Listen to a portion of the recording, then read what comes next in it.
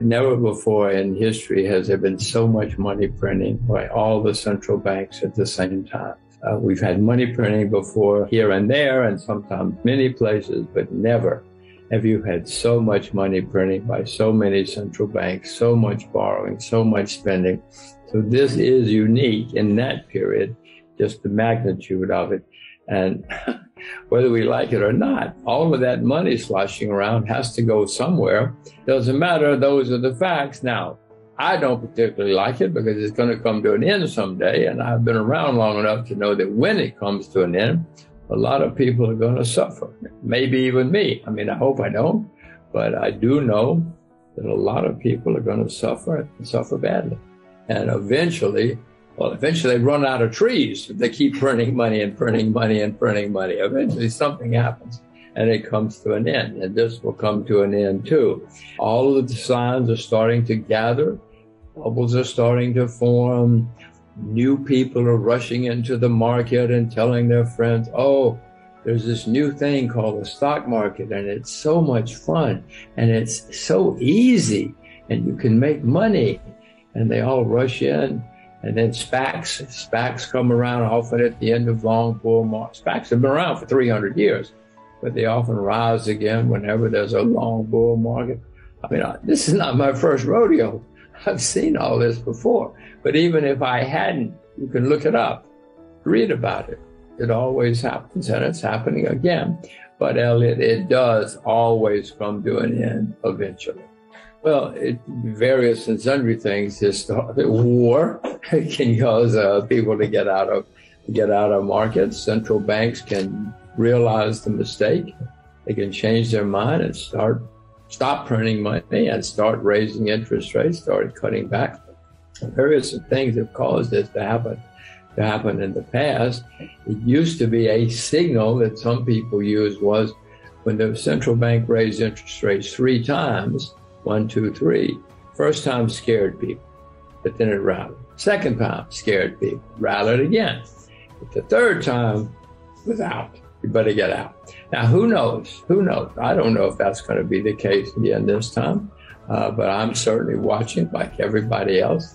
I haven't sold out yet, haven't sold short yet, but I'm certainly worried because I see bubbles forming in many countries, in many asset classes. It's happening everywhere. I mean, not everywhere, but nearly everywhere. The Chinese, amazingly enough, have been less crazy than the rest of us. They've been a little more restrained, but even they have certainly borrowed and printed and spent a lot of money.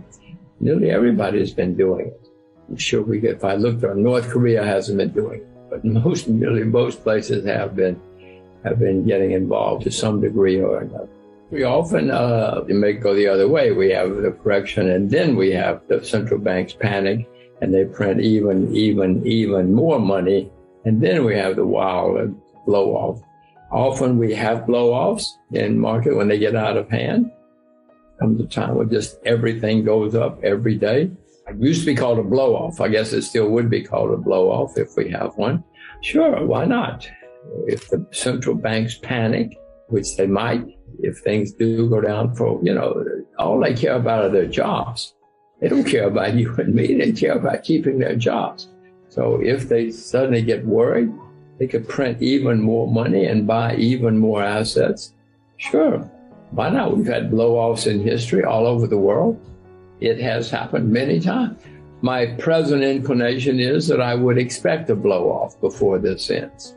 If you want to survive, you just stay with what you know. Because when things start going wrong, if you don't know what you're doing, you're really going to get whipsawed all sorts of different ways. If you don't know what's happening and you don't know what you're doing, get out. I mean, you don't have to stay in the markets all the time. Yeah, you might miss something for a while. So what? I promise you, it's better to miss something for a while than to lose everything when things go really wrong. So my advice is just stay with what you yourself know. And if you don't know, stay out. If you want to jump in and out, go to it. Maybe you can go on the internet or the TV or something. It's not the way I do it, but who knows? I have to stay with the fundamentals of markets that I have seen over the years and read about over the years, that these things do happen. And at the end of long bull markets, we sometimes do have blowouts. So we have a lot of new people coming in and getting very excited and carried away, and things do strange things. I've been around long enough to know this can happen and try to judge it and try to get it right. Well, there is no question that America is now the largest debtor nation in the history of the world. That is not good.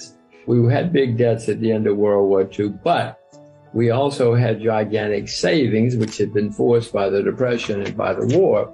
During the war, there were all sorts of controls and restrictions. And so America had big savings offsetting its big debt. And we paid off the debt with the savings after the war because we had all this capacity. We built a lot of factories during the war. So America had capacity, savings to offset the debt. We don't have any savings now. We don't have any excess capacity or much excess capacity now. No, this is a very different situation from the late 1940s. We are the largest debtor nation in the history of the world. We are overextended militarily all over the world. We have troops in over 100 countries. We certainly didn't have troops in over 100 countries in the 1940s. So we are doing things which may cause us to have problems down the road. They certainly have in history caused other countries to have problems. And if that's the case, the end of the American empire may be a bit of a stretch, but it certainly could be the top. In the 1920s, the UK was the richest, most powerful country in the world. There was no number two. 50 years later, they were bankrupt. IMF had to fly to London airport and bail them out, literally bail out what had been the richest, most powerful country in the world only 50 years before. So it has happened throughout history, can happen, will happen. When it happens to us, I don't know, but I do know it's going to happen to us because I can look out the window and see the debt. Look at all that debt. And it's not getting better, it's getting worse. America is certainly making a top. I don't particularly like saying it, but I have to deal with facts. But I don't think the Mississippi River is going to dry up and go away. I don't think the Rocky Mountains are going to collapse. America's still going to be there, but it'll certainly be different, just as the UK was different. I certainly can see inflation is here. I can certainly see gigantic money printing, which has always led to inflation throughout history. So, yes, I certainly expect inflation. I'm prepared for inflation. I own some silver. I own some gold. I own commodities. I've certainly been investing in commodities. Commodities is the only asset class that are not expensive now. Bonds are a bubble. Bonds have never been this expensive in history. Stocks are beginning to form some bubbles. Property, oh my gosh, go to Korea, go to New Zealand, go many places. Property is a huge bubble in many parts of the world. Commodities are the only thing that are not. Silver's down 60% from its all-time high. Sugar's down 60%. Many commodities are still down a lot. So that's the only place I know of where there's not a bubble and where things are still cheap. And historically, money printing has led to inflation. And if you own the things that go up in price, you might even make a lot of money. If we're going to have electric cars use a lot more copper than gasoline cars. So there are ways to make money, I hope, if one is attentive and stays prepared. History usually doesn't repeat itself. It does rhyme, of course. Whether it's like the 70s or not, I don't know. It doesn't really matter. If commodity prices go up, they went up in the 70s, but they've been up many times in history. You go back through history, you'll see we've had long periods when commodities go up for a while, then they go down for a long period of time. Maybe we're in one of those periods again. If you own them and they go up, you don't care what it's like. All you care is, oh my gosh, they're going up and I own them and I'm making money. I don't know if it's like, we certainly had a lot of money printing then, had a lot of excess spending then, but we've never had spending like we have now. I don't think we've ever had money printing like we're having now. But those guys in Washington, they keep getting us into wars. Afghanistan failed, Iraq failed, Vietnam failed. We keep getting into wars. We kill a lot of people and we lose a lot of money. And yet the guys in Washington don't seem to learn their lessons. History's pretty clear. that whenever countries have gotten overextended militarily and financially and politically, it often leads to big, big changes, not necessarily for the good, maybe for the other side. It leads to good changes. The Germans had a wonderful time when Rome got overextended. It went into decline and started collapsing. The Germans had a great time. The Romans didn't.